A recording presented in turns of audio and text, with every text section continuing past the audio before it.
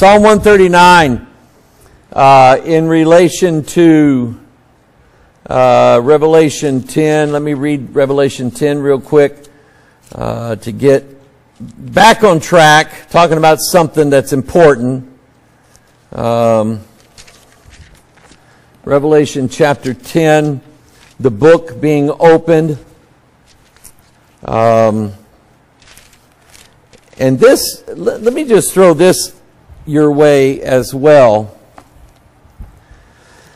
There's something I know, and I haven't got to yet on teaching about the DNA book that we have, but something I know that takes place, well, every single day that we're alive, but it has to do with our DNA, and that what our DNA does as far as maintain our body is concerned is that every day in millions of your cells, the DNA, the rolled up DNA is unrolled and the hydrogen bonds are broken, and so you have just a strand of RNA, and it's called messenger RNA, and that we'll talk about that later. But that's how the body can make parts of your body, can make the fluids that you need or the cells that you need and so on. That's how the body does it. And so I know that when I see a book being opened, like in Luke chapter 4, when Jesus had been in the wilderness 40 days, and he came through that, and he goes to the synagogue, and it's his, his tradition for him to take the book and read. When he took the book, he opened the book. And that is a picture of Revelation chapter 5, of Christ taking the book from God's hand, opening the book, and so on. I know that as long as the book is closed, nothing can be done. And I want you to ponder that part for a while. You're wanting God to act. You're wanting God to move. You're wanting answers from God. And you're always wanting a sign or a wonder. Well, why don't you open the book and let God show you the real answer from His Word? And that, I promise you, that's where it is, and that's how it works. So anytime the book is opened, that book is going to do something that's beneficial to the body. Now, who in here believes that at some point, within the very near future, scientists will be augmenting, changing, transforming human DNA? Absolutely. We're almost there. And once it's done, there's no going back. Yes, sir. Of course He is. I absolutely believe He's going to allow them to do that. And it's going to be for their own judgment. Yeah. He allowed, it's a good illustration. He allowed Pharaoh all the way down into, right at their heels. And he's thinking all along, I'm going to get them. We're close. We're close. Come on, boys. Giddy up. We're close. And then all of a sudden, wham, the waters came down. I believe God is going to allow man to do that. It is going to be a man's own judgment against himself. Yeah, the Tower of Babel. Let them build that tower. Okay? And then I'm going to confuse their languages. You watch and see. Yep. You know how it talks about where they pray for death, but they won't die? Yep. Is that what you think like is going to happen? They're going to mess with their DNA and then nobody will die? I think that's part of it. I do. They're in so much torment that they want to die, but then for 5 months no one dies. That's unheard of. Okay? So anyway, when the book is opened, that's when things can be copied from your DNA. It's called RNA. Let's see. RNA, I got to get my words right here. I want to say RNA transmission, but that's not it. It's RNA transcription. Once it's transcripted, that means a perfect copy is made of a length of your DNA. And then, kill that wasp. And then the book is closed again. And once that RNA transcription is read, then it's called RNA translation. That means the code of the RNA is performed. It's done. It's like what Jesus said to Nicodemus. He gave him a small portion. It's like what Philip showed to the Ethiopian eunuch. He didn't read the whole Bible to him. He just read part of Psalm or all of Isaiah 53. He read Isaiah 53. The Ethiopian eunuch has that in his mind. Philip tells him what it means. Boom. Now he wants to get saved. Now he wants to follow Jesus. And I'm sure after that then that Ethiopian eunuch wanted to read more and more and more of the Scriptures so that more and more and more of the Scriptures could be done and worked inside of him. But also, there's a trap waiting. Is that when that book is opened, there is the possibility that something could be added to that's not good and it's not really supposed to be there. That's called cancer, and it's called maybe other diseases as well. And so when you see in Revelation 6, where Jesus is opening the seals, every time he opens the seal, we've got a white horse, we've got a red horse, we've got a black horse, we've got a pale horse, and so on. And these are basically, he's loosening judgments upon the earth. All right. Yes, sir. The book's been open. So I'm going to ask this. Yes, sir. Pfizer and Moderna put RNA in these shots. Maybe adding stuff to DNA to allow myocarditis, to allow reflux, to allow... It's possible. Let me say this, okay? The COVID shot that these companies produced was unlike any other COVID shot before, okay?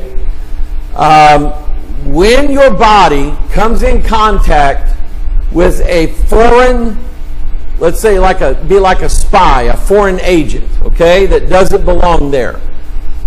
That foreign agent is captured, he's analyzed, the body makes a record of what this foreign agent looks like, makes a record of its DNA, makes a record of what it can do, and so on, and stores that.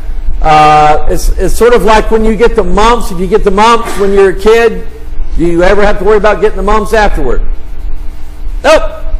Why? Because your body captured the mumps, analyzed it, stored the data, and kept a record of it so that if you get around somebody later on with mumps again, your body already knows how to fight it off and you don't catch the mumps anymore. Okay? So your body is doing that automatically. It's like I said, the book is always in charge. Book does everything in our body. Okay? Now, the wonderful scientist, quote unquote, decided that it could be better if they already made a copy of the virus. Basically, a virus is a strand of RNA. That's what it is. It would be like if you were reading John chapter 3, and after John 3:16, that whosoever believeth in him should not perish but have everlasting life. And then right after that, it said something that completely contradicts John 3:16. And you would think, uh-oh, somebody added that in there. And if you thought that, and you knew that was correct, you would white it out and get rid of it. So that if anybody ever came to you and said, hey, did you know that right after John 3:16 it says something? No, it doesn't. You're immune to that. You've built an immunity to that, and that doesn't affect you anymore. But somebody who's never heard of it before, if they read John 3:16 and then they read whatever is added after that, that contradicts that, well, then they're going to catch that disease. They're going to believe that both things are true. You follow what I'm saying here? Okay? That's how diseases work that are based upon viruses. And viruses basically are strings of RNA that don't belong in the body, that are dangerous to the body. Which is why, like in this church, I would never allow anybody to stand up and say, I've got a revelation from God, and they reel it off to everybody as soon as they sat down. I would say, ladies and gentlemen, according to the Word of God, what that man just said was a lie, and he is a liar, and I will not allow anything like that ever again to happen in this church. Say amen. Okay? Because part of my job as a white blood cell is to fight off and destroy false doctrines that make the body sick. Okay? That's my job. I don't like it sometimes, but I got to do it. So that's a good question. But anyway, the COVID vaccines themselves, what they did was, once your body comes in contact with that COVID virus or whatever it is, it makes a record and stores the information from that record and makes it part of your immune system, so that if you come in contact with COVID again, you either don't get any symptoms or the symptoms are quite less than they were. Your body's doing all the work. Okay? Now here's what I don't like about the vaccines. What they did was they went ahead and made a record, an RNA record, of what COVID does, what it looks like, and how to respond to it, so that your body automatically kicks everything in gear as if you have been introduced to the COVID virus. Okay? Now, let me say this. I don't believe that that is changing your DNA, because it's not. But it is doing something that I just don't want done. Period. Okay? I don't like it. It doesn't, like I said, to my knowledge, it doesn't alter DNA. It's just like if, Chris, let's say you had to take a test where you used to work, and the first time you took it, you bombed the test. Okay? Got an F on it. Well, they gave you an answer sheet with all the right answers on it. You memorized all the answers in the order they're going to be given. And when they gave you the test again, what'd you do? You got an A on it because you just wrote down all. They cheated.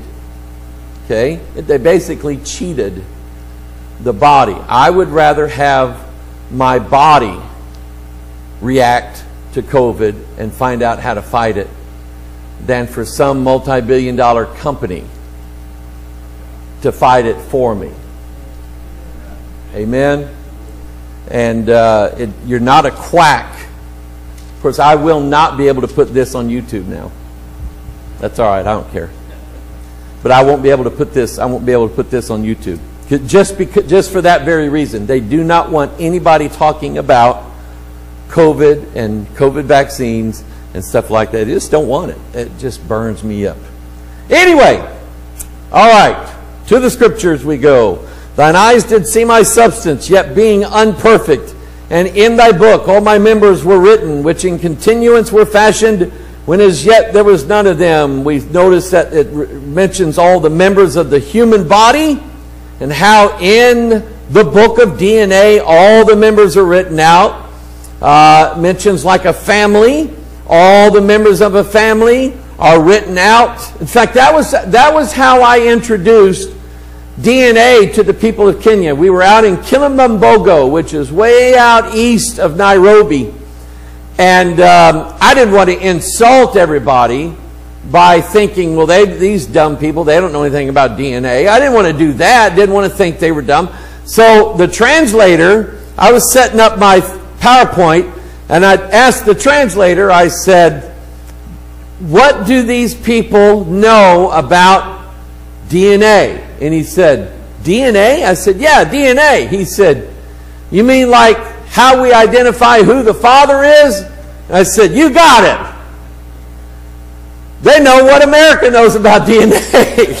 That's how Maury Povich finds out who the daddy is, right? Okay? But I got tickled that he said that. But anyway, they know what DNA is. DNA writes out the members. A family is a body, is it not? The family has a head. It has the body, the wife, the children, and so on, which in continuance of fashion, when as yet there was none of them. We looked at this last week. It's packaged in 46 chromosomes, placed inside the cell nucleus. All the chromosomes look like an X, except for what? Or Y chromosome. And who has Y chromosomes?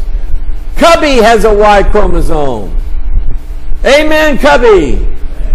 And why does he have a Y chromosome?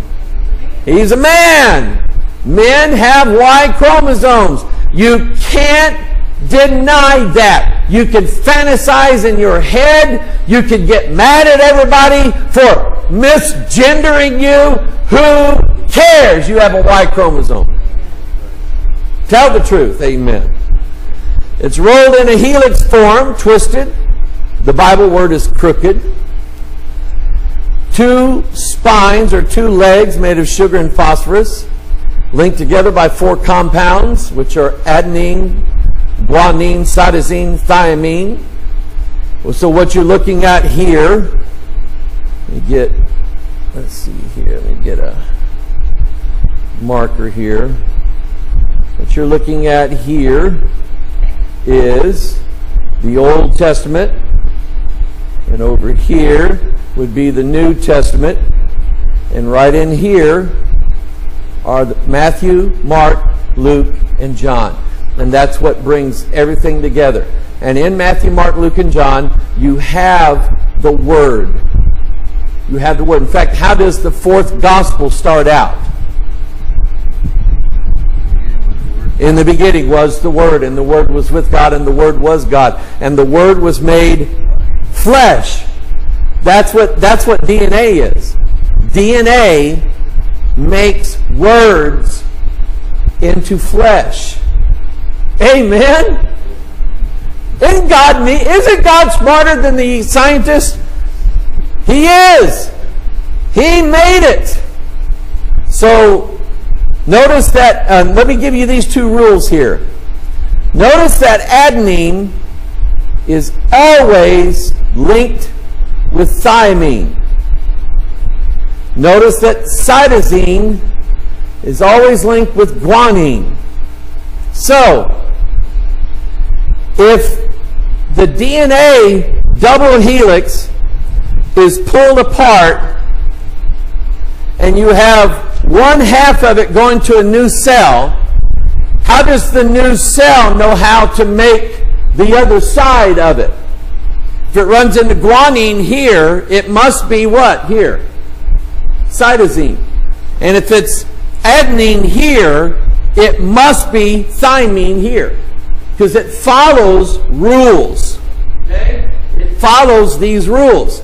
So there's a verse in the Bible, I'm getting ahead of my notes here, but there's a verse in the Bible that says, "Seek ye out the book of the Lord and read it. No one of these shall fail, none shall want her mate." which means that if it's adenine, it's mated to thymine. If it's guanine, it's mated to cytosine, and vice versa. So if it's thymine, it's adenine. If it's cytosine, it's guanine, or guanine, it's cytosine. It's just like a round peg and a round hole here, and a square peg and a square hole here. And you can't mess them up. There's just no way you can mess them up. Let's see here. In that sense, it's just like Morse code. For every letter and every number, there is a different set of dots and dashes. And that's basically the way that, DNA makes out the words that are our genes. So, let's see here. So let's say that this combination here, adenine to thymine, cytosine to guanine, thymine to adenine, those three codons joined together would make, let's say, the letter R in Morse code. It would make an amino acid, let's say it's the letter R, or let's say it's the letter B. Okay? So if I wanted to spell out the B-I-B-L-E, then I would use three combinations of these base pairs together to spell out the word Bible. Okay? So it's coded, Dave, it's coded just like computers are. In fact, they now know how to use DNA to store massive volumes of information. They can arrange the thymine, the adenine, the guanine, the cytosine. They can arrange that in such an order as that it looks like the zeros and ones of computer code, and literally on something the size of the head of a pin, they can store tremendous amounts of data. Teraflops. Explain how much a teraflop is.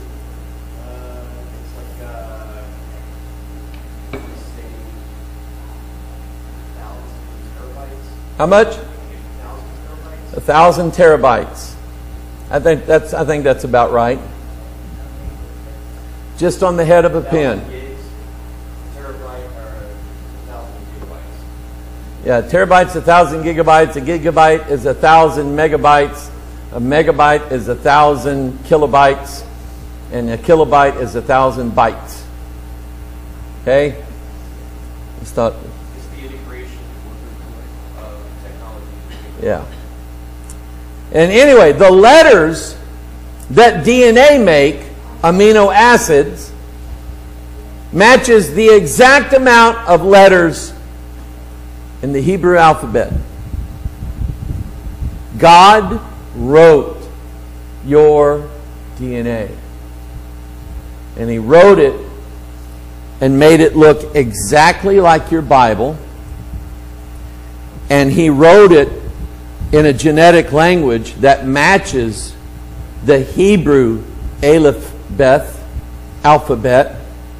It matches it perfectly with the number of amino acids. Amino acid is like a letter. And when you have certain amino acids together, that forms a word. And then you have a bunch of words together. And then you have what's called a stop codon and a start codon. That tells whatever's reading the DNA that to stop right here.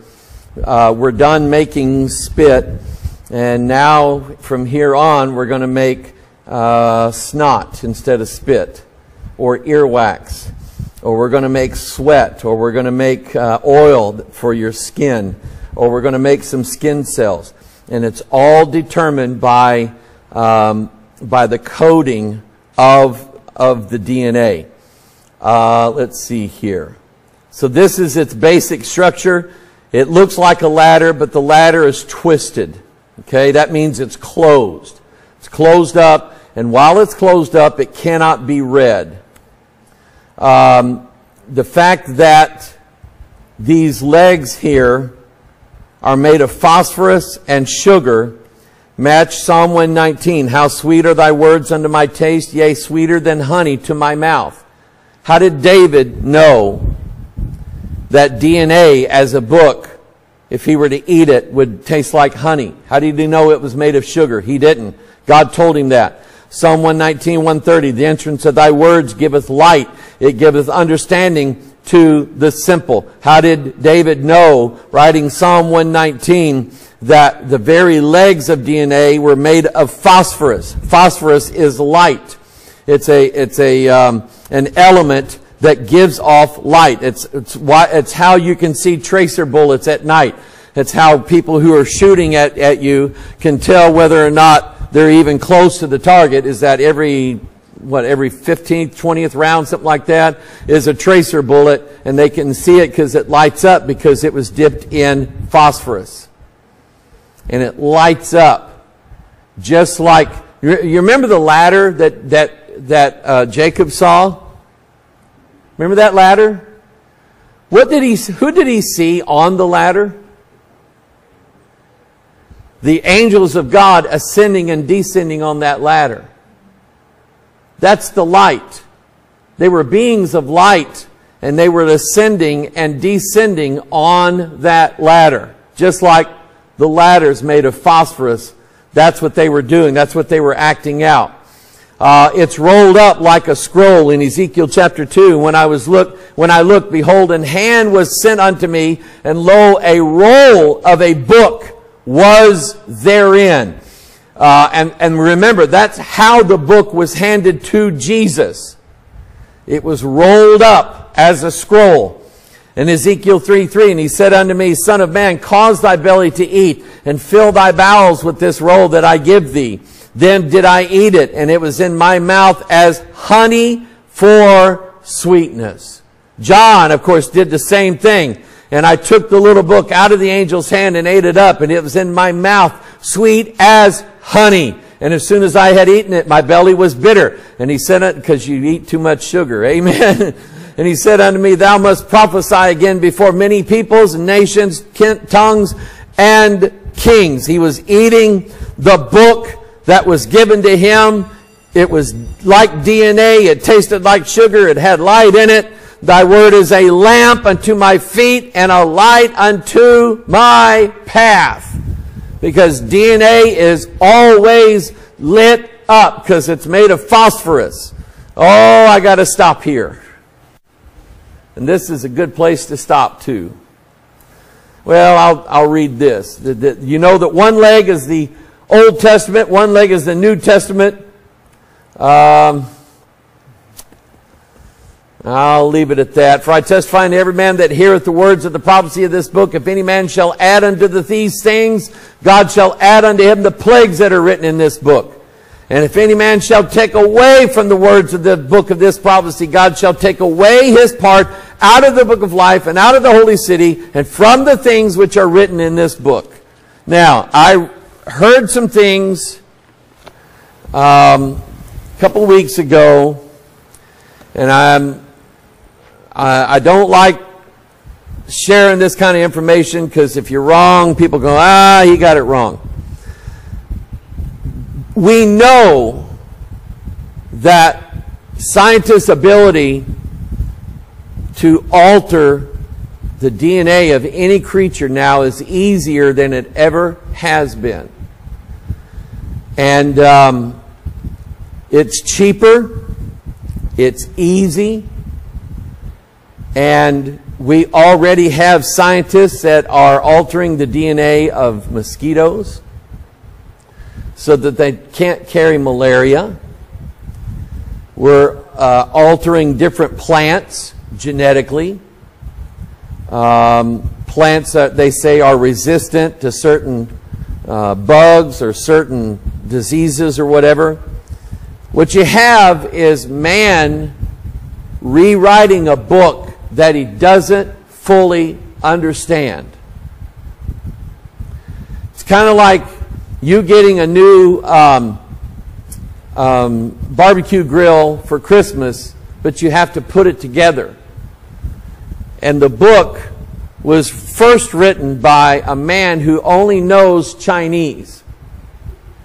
And then it was translated by a man who barely knows English. You ever done that before? So you have no idea how this thing is actually supposed to go together because you can't understand the book. Right? We can't understand the entirety of any species DNA and what it does. There's things that we have DNA that nobody knows what it does. So they think it does nothing. They call it junk DNA. They say it's just there, it doesn't do anything. But what if they start messing with man's DNA? And they are going to, maybe as early as next year. What if they start messing with man's DNA? And say, well, this won't harm you. You won't catch this disease. You won't die of this. You'll be able to see better, so on and so on. What if they start messing with man's DNA? You going to let them? God already said, if you add to this book, I'm going to add to you the plagues. If you take away from this book, I'm going to take your name out of the book of life. God's that serious. I would rather die of the disease than die and go to hell. Diseases are temporary. Hell's permanent. God's telling you, don't let them change your DNA. Father, we ask your blessings on your word, and we thank you for it. Open up our eyes, show us great and mighty things which we know not. We thank you, God, for the book of life that is in us, and our name is written in that book. And we thank you, God, that we live in a time such as this. Lord, help us, dear God, to shine a light in a very dark world. We ask your blessings in Jesus' name, and amen.